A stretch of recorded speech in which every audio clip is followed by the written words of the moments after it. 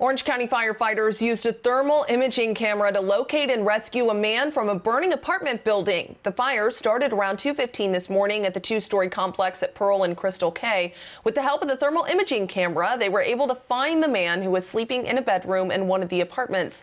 He was taken to the hospital. No word right now on his condition. Investigators say the fire was started by someone improperly disposing of smoking material. Katie Johnston for CBSN, Los Angeles.